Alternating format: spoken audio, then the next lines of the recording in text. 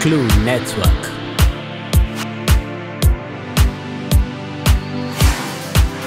To edify, to encourage, to upskill. This is Christian Life Upskill with Ifeanyi Okonkwo. Subscribe now. Hi, welcome to Clue Christian Life Upskill. My name is Ifeanyi Okonkwo. In this video, I want to be sharing on how to maximize our prayer life.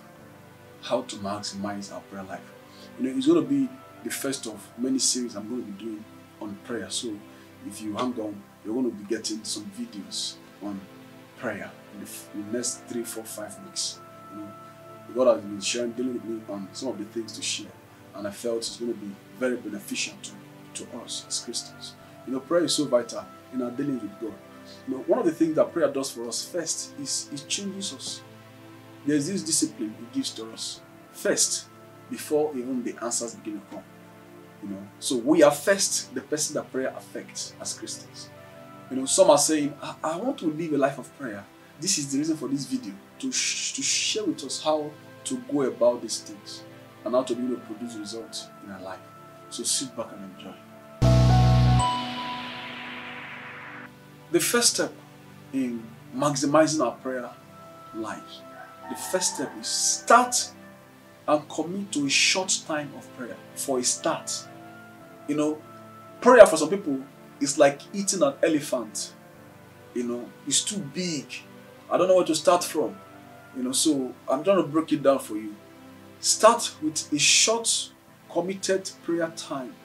15 minutes. Just start with it.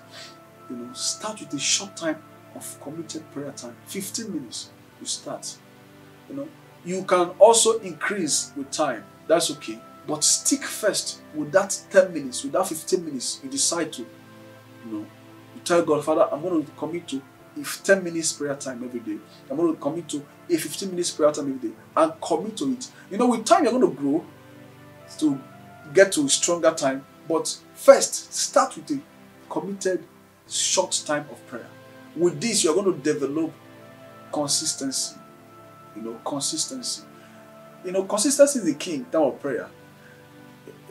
I was reading something about a man, which we all know, who wanted to be a Mr. Universe. You know, and he started doing some things we call push-up. And every day, he does 5,000 push-ups. And in less than 6 months, his body, his build became, you know, that was because he kept to, but he didn't start from the 5,000. He started from 20, you know, 30, and increased it. But when he got to 5,000, he started pushing from that 5,000.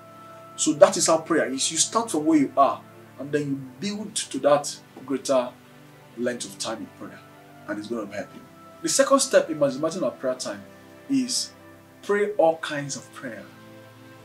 You know, in that little 15 minutes you want to spend praying, pray all kinds of prayer. There are different kinds of prayer, like what the Bible tells us. In the book of Ephesians chapter 6, verse 18, Paul writes, it says, praying always with all prayers and supplication in the Spirit, and watching unto with all perseverance and supplication for all sins. So, in this verse alone, Paul talked about a lot and different kinds of prayer. He talks about intercession, because when you start praying for other people, you are interceding.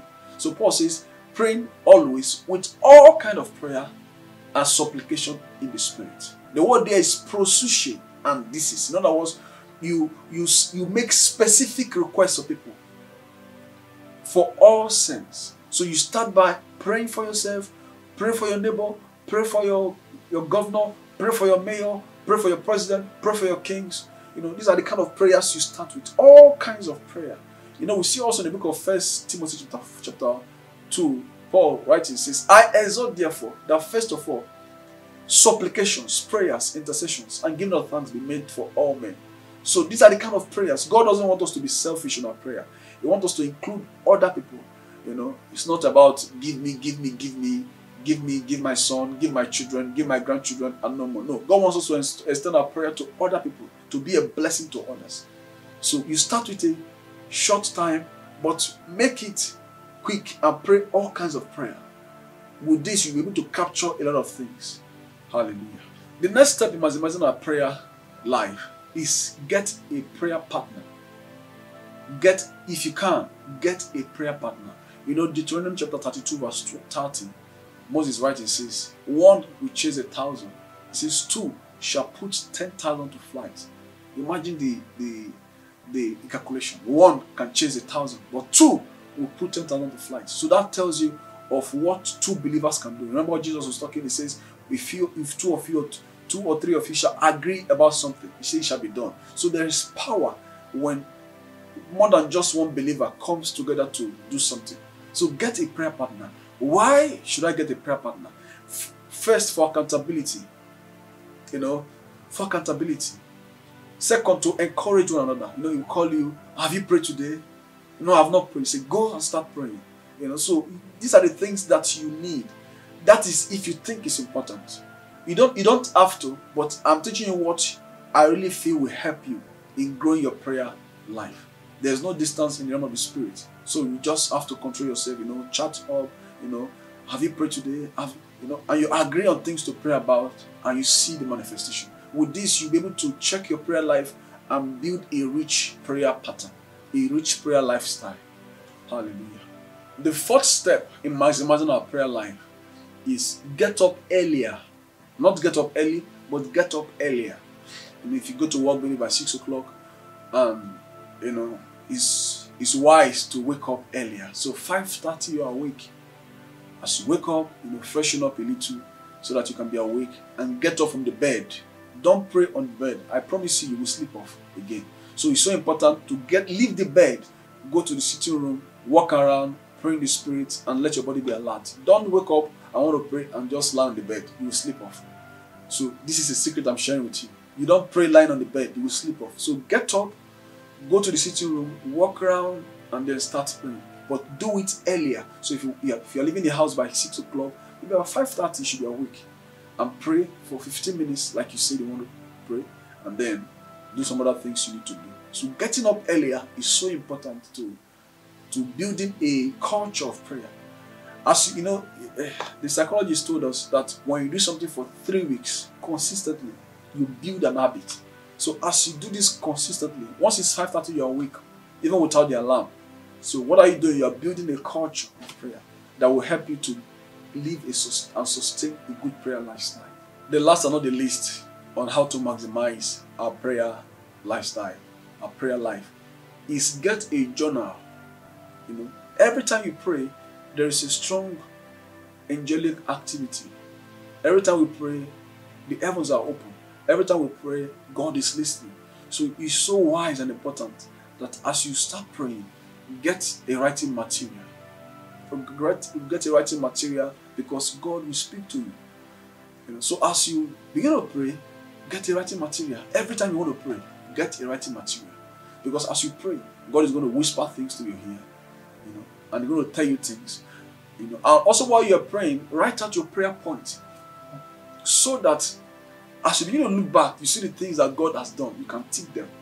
You know, it will also help you to know that God is answering your prayer, and to also boost your faith, you know, and strengthen you more to ask for more and to push for more. So it's so important to have a prayer journal because God will always speak to you as you pray.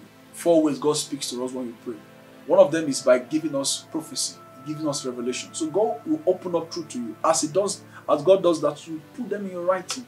This is how we got the Bible today. How did the Bible got to us today? It got to us because men were journaling the things that God has given to them. You saw in the book of Habakkuk, it says, write down the vision. He said, at the appointed time it will happen. He said, write them down. You know, write them down so that those who see it will run with the vision.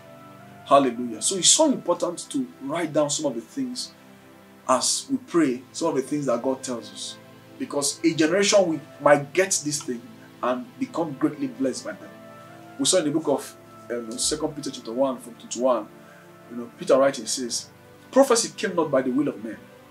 He says, but holy men wrote as they were moved by the Holy Ghost. So the Holy Ghost moved them. For example, like Jeremiah. Jeremiah was moved by the Holy Ghost. But he didn't always write. He had a scribe who wrote for him. His name was Baruch. So as the Holy Ghost moves on Jeremiah to write, Baruch writes some of the things Jeremiah says. And that is how we have the book of Jeremiah today. You know, some of those prophecies are what Jeremiah said. So imagine that Jeremiah didn't put down some of these things. We'll lose a lot of things. Imagine that these things were not well documented. This was what Daniel saw in the book of Daniel chapter 9, when he says, I saw by books. He saw the prophecy that was written down, that the times has elapsed for the captivity of the children of Israel in the land of Babylon. He saw it because somebody documented it. So it's so important as Christians, as you pray, have your journals, have your writing materials. As God begin to inspire your spirit, write down these things. And as you do them, you know, God, He also brings you to that place of expectancy. God knows you're serious. You want to hear from Him. He will speak to you. And as you do this, God will richly bless your prayer life. Hallelujah. I want to thank you for, spending time to watch this video.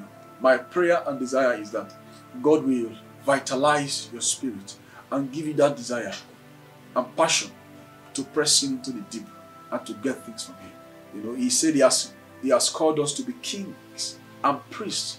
What do the priests do? They offer sacrifice. So every time we pray, we push incense to God.